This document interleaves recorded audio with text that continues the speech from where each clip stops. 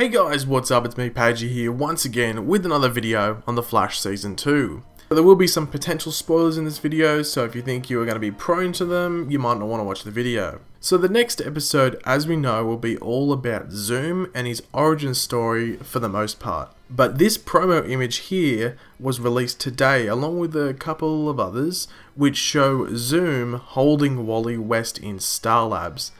And as you can see, this one here sees Barry unmasked, standing in front of Wally and Zoom, and Wally looking like really shocked.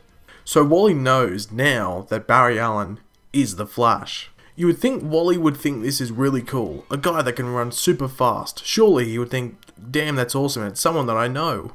However, I think it will be the opposite.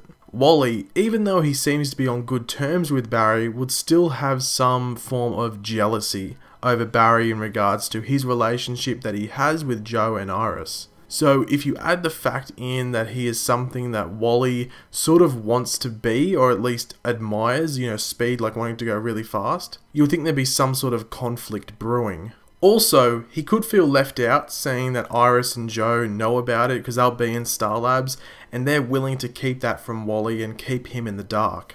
Which I don't think is right, because really when it comes down to it, it should be Barry that feels, okay, I'm comfortable with telling Wally that I'm the Flash and that he can keep that secret.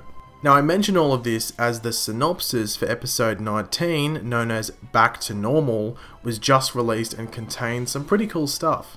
So let's actually go through the synopsis.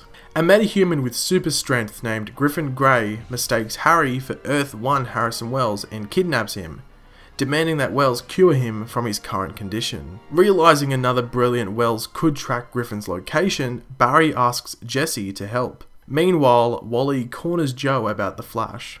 So we will be seeing Jesse back in this episode. It's a bit rushed, but I was wondering if she would be back because the actress that plays her did post pictures that she was in Vancouver and stuff like that for, like, I think it was like 2 or 3 weeks ago.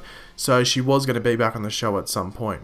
So we'll just quickly go over the metahuman that's after Harry. Now, Griffin Grey is actually a Bart Allen villain, and as the synopsis says, possesses super strength. But what he will be wanting Harry to cure from him is the accelerated aging that Griffin possesses, which is actually a side effect of his metahuman ability or condition. So it will be interesting to see if they actually solve that. I think they will, because they're not just going to let him go and just age and die. So I think they'll cure him. But I guess it really matters whether he's evil or he actually just wants to be cured and he's doing some bad stuff just so he can get cured and live a normal life. Now back to Wally quickly.